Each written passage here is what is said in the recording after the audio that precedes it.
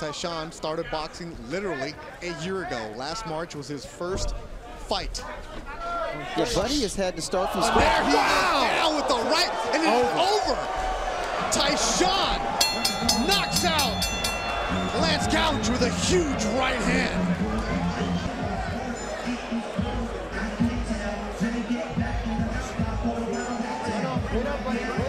Now he's measuring him with his left, brings the right over, hit him right on the side of the head, maybe a little bit on the temple. We'll see from this perspective. Boom, yeah, right on the ear, maybe a little bit above the ear. And you see how that left arm is stuck up from Gouch? It's like he was paralyzed.